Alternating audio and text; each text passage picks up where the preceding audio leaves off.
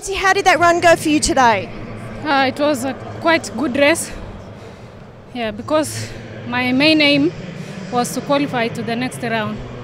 Is it hard to come out here when you know you've got a couple of rounds for the 1500 metres and stay relaxed? Is your aim to get through it as easily as possible to the next round? What I can say, it's not an easy race. It's a tactical race because there is no pace setter and it's a championship. I can say it's anybody's game. And how did you find the track out there today? Is this the first time you've raced here? Oh, the track is fantastic. The atmosphere too is good.